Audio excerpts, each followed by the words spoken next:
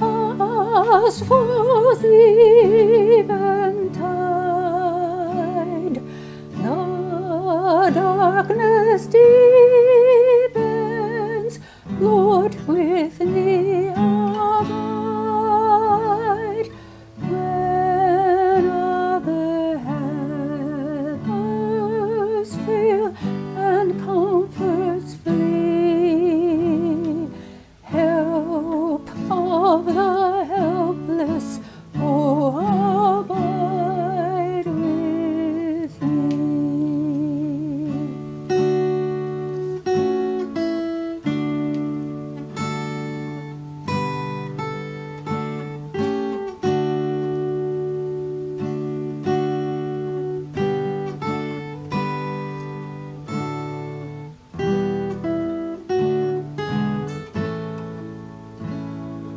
When other helpers fail and comforts flee, help of the helpless, oh, abide with me, abide with me.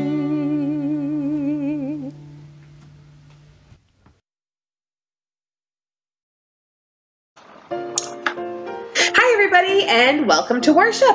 Before we begin, just a couple of announcements. First, the diaconate will meet today, Sunday, September 5th at 10 after the 10:15 service at the church in the ladies' parlor. The Board of Finance will meet on Tuesday, September 7th at 6:30 in the ladies' parlor. And finally, Sunday, October 3rd, I will be participating in the Prop Walk in New Salem. And if anybody would like to join me, either by walking or sponsoring the walkers, please be in touch with me and I will get you all of that information. Now, as we turn our hearts and minds to worship, let us consider these words. Though the storms of life may rage around us, we gather here to praise our God, who calms every storm. Peace, be still. Let us praise God. The call to worship is based on Psalm 146. The response is, praise the Lord, O my soul. Praise the Lord, O my soul. I will praise the Lord as long as I live. I will sing praises to my God all my life long. Praise the Lord, O my soul. Do not put your trust in princes, in mortals, in whom there is no help. When their breath departs, they return to the earth. On that very day their plans perish. Praise the Lord, O my soul. Happy are those whose help is the God of Jacob, whose hope is in the Lord their God, who made heaven and earth, the sea and all that is in them, who keeps faith forever, who executes justice for the oppressed, who gives food to the hungry. The Lord sets the prisoners free. Praise the Lord, O my soul. The Lord opens the eyes of the blind. The Lord lifts up those who are bowed down.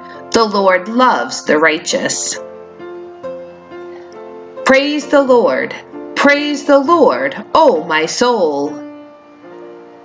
The Lord watches over the strangers. He upholds the orphan and the widow, but the way of the wicked he brings to ruin. Praise the Lord, O my soul. The Lord will reign forever. Your God, O Zion, for all generations. Praise the Lord. Today we keep in our prayers Brenda Barnes, Kent Lawson, Ron Fournier, Missy Chasen, Lainey, Justin Arnott, and Bonnie Arnott. Let us pray. God of constancy, We give you thanks for your covenant with us, shown forth in the rainbow of hope. Give us space to reflect, time to learn, and confidence to work for a fairer and more just time when the whole world can unite with your love.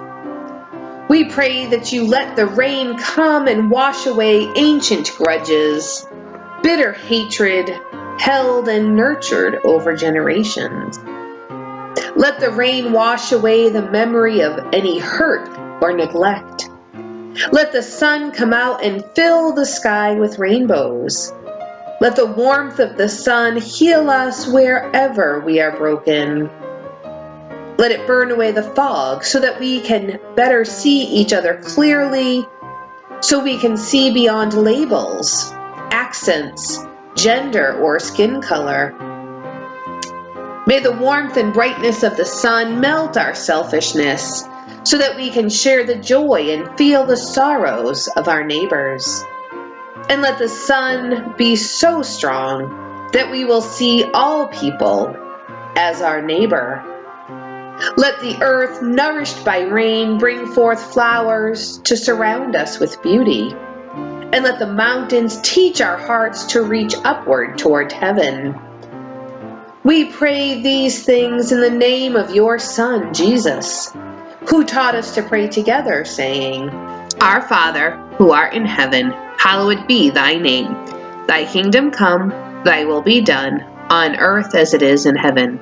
Give us this day our daily bread, and forgive us our trespasses, as we forgive those who trespass against us. And lead us not into temptation, but deliver us from evil. For thine is the kingdom, and the power, and the glory forever. Amen.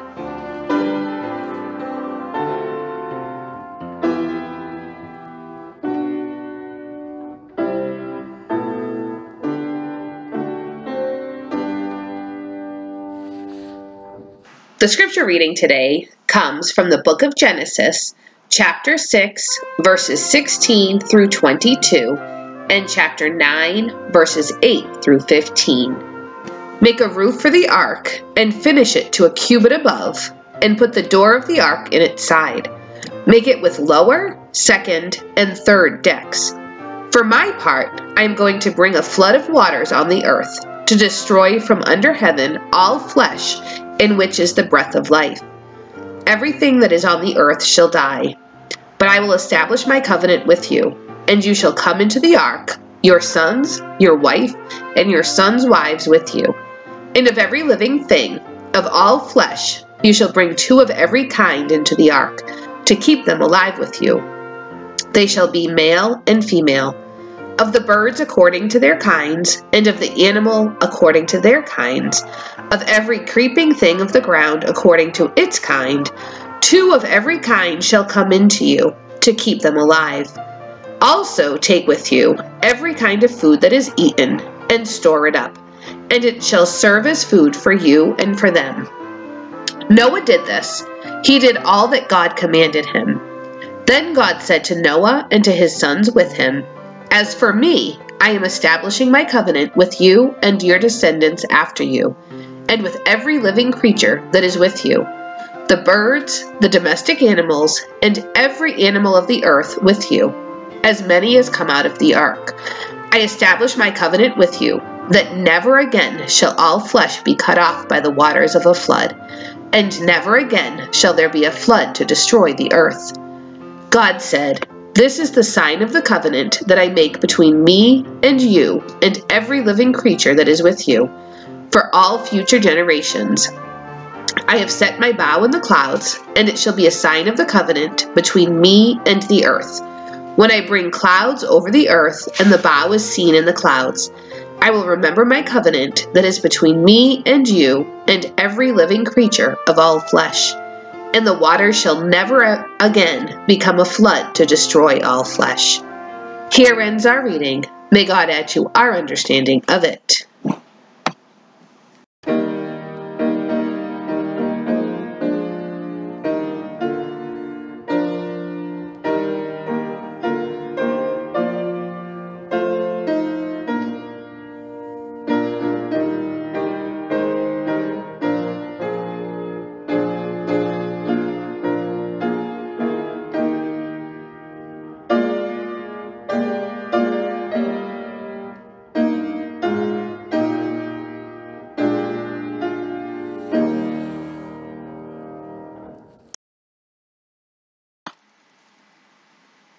Growing up, I lived on Ararat Street in Worcester.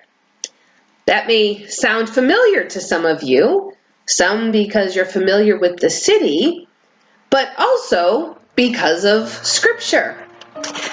While it's not part of the passage we read this morning, we learn in the full story of Noah that the ark landed finally on Mount Ararat. When I heard this point of interest when I was about 6 or 7 in Sunday school, I became convinced that if I dug around in my backyard, I would find Noah's Ark. And I spent countless hours digging holes and overturning rocks and looking for any evidence that a huge ship carrying all kinds of animals and people was buried somewhere in my parents' yard on Ararat Street. Of course, I never found the ark, but the story of Noah and his boat somehow became my story. I felt as though somehow I was part of the story. That is, until I was in high school. When I was about 16, a high school religion teacher introduced the idea that maybe some of the stories in the Bible didn't happen exactly as the Bible says they happened. She challenged us to challenge the Word of God and pushed us to ask questions like why and how and what about. One of the stories we studied was the story of Noah's Ark. And as she pushed us, I came to question this story that had been so close to my heart for so long. And all of a sudden I started thinking, you know, the fact that one man was able to gather up all these different animals and build a boat big enough for all of them and his family doesn't make that much sense. And I started to wonder if maybe Noah's story didn't go exactly as it's written in the Bible. But mostly, what I started to question as we studied this story more in depth is how a loving, compassionate, forgiving God, the God I believed in, could be the same God who had caused a storm that was so destructive it killed all but a handful of people. Suddenly, the story of Noah, his ark, the animals, and the flood took on new meaning. In my mind and in my heart, the story went from a cute nursery story to a deep tale with dark and scary details. And then the same teacher who pushed me to challenge the story asked a question. And she asked, does it matter if this story didn't really happen the way it's told, or even if it didn't happen at all? In other words, she was challenging us to look at the message and the meaning of Noah's journey.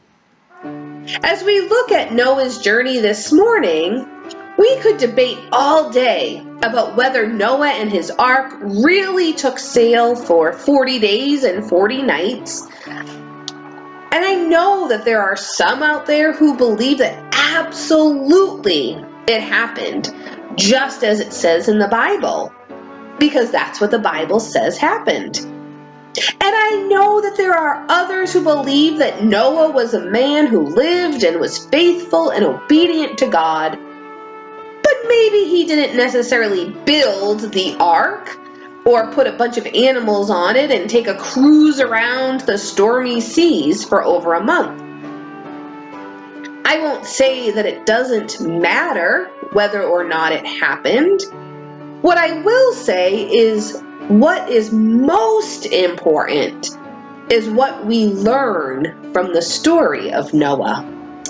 There are messages, many messages, that can be gleaned from the 3 chapters in Genesis that tell Noah's story. I like the list that someone came up with. Lessons we can learn from Noah. 1. Don't miss the boat. 2. Remember we are all in the same boat. 3. Plan ahead. It wasn't raining when Noah built the ark. 4. Stay fit. When you're 600 years old, someone may ask you to do something really big. 5. Don't listen to critics. Just get on with the job that needs to be done. 6. Build your future on high ground. 7. Speed isn't everything. The snails were brought on board with the cheetahs. 8. When you're stressed, float a while. 9. Remember the ark was built by amateurs. The Titanic built by professionals. 10. No matter what the storm, when you are with God, there's always a rainbow waiting. The one I want to talk about this morning is the message that God is with us, even, and I think perhaps especially, through the storms of our lives. We certainly know about the storms of life. Illness of body and mind, the death of a loved one, loss of a job, marital discord, pandemics. The storms rage all around us. But our scripture lesson this morning reminds us that our God is the God of storms. We aren't left alone bobbing in a boat as the storms rage, but rather God is here with us. The problem with the storms of life is that we don't always, or perhaps ever, know what to expect. I remember many years ago I headed out to do some errands. The weather forecast had called for some flurries later in the day, but the skies looked clear and it wasn't all that cold, so I went out and ran my errands. When I went into one store, there wasn't a flake in the air. But imagine my surprise by the time I finished my shopping and made my way back to the car, about ½ an inch of snow had already fallen and the roads were icy. Then, of course, there are the times that the forecast calls for weather much worse than what really happens. When it comes to weather, we just don't know what to expect. Well, the same is true for the storms of life. Things seem to be going along just fine, with no indication of problems, when all of a sudden the phone rings and we get the news that a loved one has died unexpectedly, or that there's been a car crash, or you're handed a pink slip when you arrive at work. There are other times when it seems that everything in the world is against us, and then suddenly there's a glimmer of hope. Test results come back with results other than what we expected. Financial burdens are lifted by an unexpected windfall. The support of a friend or a loved one makes our burden lighter. The storms of life are unpredictable. We don't know when a sudden storm will flare up or when suddenly calmer seas will prevail. What we do know and what is constant in these storms is that God is with us. God is with us through the raging, blustering storms. God is with us when the seas are calm. God is with us here and now, everywhere and every day. And so I leave you with this today. Did you know that an eagle knows when a storm is approaching long before it breaks? The eagle will fly to a high spot and wait for the winds to come.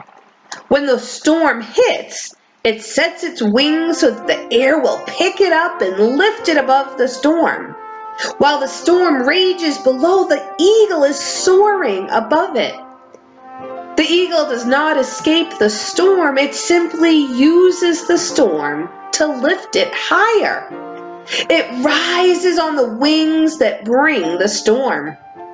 When the storms of life come upon us, we can rise above them by setting our minds and our belief toward God. The storms do not have to overcome us. We can allow God's power to lift us above them. God enables us to ride the winds of the storm that bring sickness or tragedy, failure and disappointment into our lives. We can rise above the storm. Let us pray. God of the storms and the rainbows, we thank you that no matter what is happening, you are with us. Help us always to trust in you and rely on your presence always. Amen. As we go our way, God goes with us, so we are never alone. God's promises are sure and true. We will not be left alone and abandoned. So go, and may the blessing of God, who creates, redeems, and sustains us, be with us now and always. And may the Lord watch between me and thee, while we are absent one from the other. Amen. I hope everybody has a great week, and I hope to see you soon. Don't forget to sign up if you want to join me for the crop walk. Take care. Bye-bye.